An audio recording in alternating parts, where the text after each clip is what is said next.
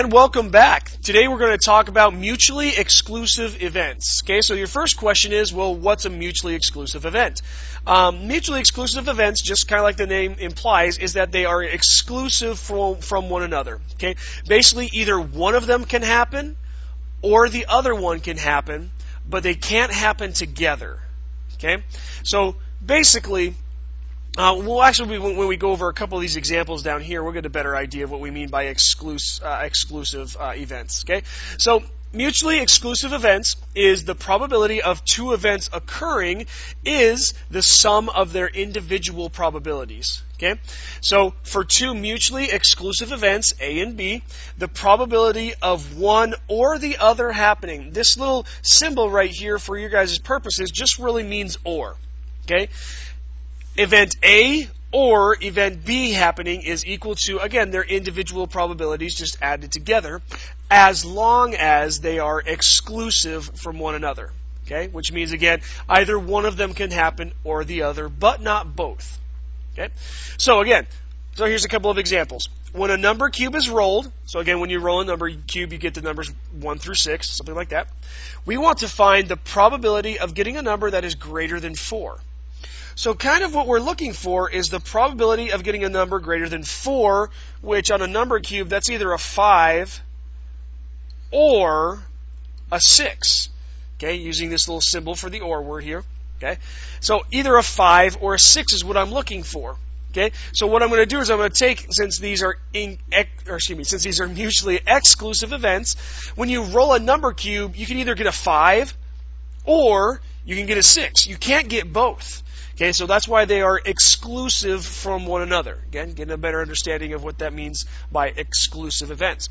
So this is going to be simply just the probability of getting a 5 plus the probability of getting a 6. Okay, just to kind of take them two, separate them apart.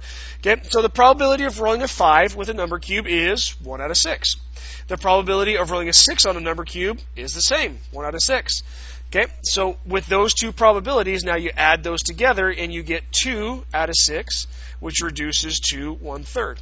So 1 out of every 3 tosses of a number cube is going to be a number greater than 3. And again, we can see that it's going to be a 5 or a 6 is what we're looking for. Numbers greater than 4. Okay, and from that second example, okay, when a card is drawn from a deck of 52 cards. So what we're talking about here is your standard playing cards, your decks of black and red colors with your diamonds and your hearts and your clubs and your spades and that kind of stuff. There's 4 suits, 13 of each card in every suit. Your aces, 2, 3, 4, 5, 6, 7, 8, 9, 10, and your jack, queen, and kings. Those type of cards. Anyway, those type of basic playing cards. Okay, so what we're supposed to do is find the probability of a king or a queen. So basically what we're looking for is trying to find the probability that basically I get a face card. Not jacks, so we're not including jacks in here. So basically just a king or a queen, the kind of higher of the two cards. Unless you're talking about ace high, which is not relevant to the problem. Okay, so I'm looking for the probability of a king or a queen. Now again, these are exclusive from one another because when I draw a card from the deck, I cannot get a king and a queen. That just doesn't happen. Okay, I can either get a king or a queen. That's it. Those are my only two choices. Okay, I can't get both of them together from one draw. That just doesn't make any sense. Okay, so what this is going to be is, now I don't really have to change anything up. This is going to be the probability of getting a king, okay, plus the probability of getting a queen. So basically, there are 4 kings in a deck, 1 for each suit, so that's 4 out of 52.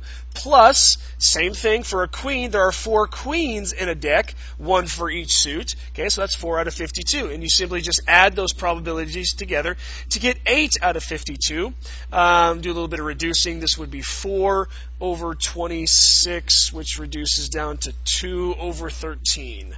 2 over 13 is the probability of drawing a king or a queen. Remember, this little symbol over here means or.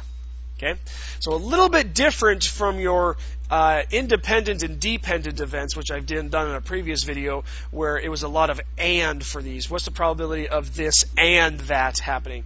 So this is using this or word here. Anyway, Those are a couple of examples of mutually exclusive events. Again, that exclusive means that these events are exclusive from one another. They can't both happen at the same time. Okay, from either, for example, rolling one number cube or drawing one card from a standard deck of cards. Anyway, so that is mutually exclusive events. Thank you so much for watching. Do appreciate it, and we'll see you next time.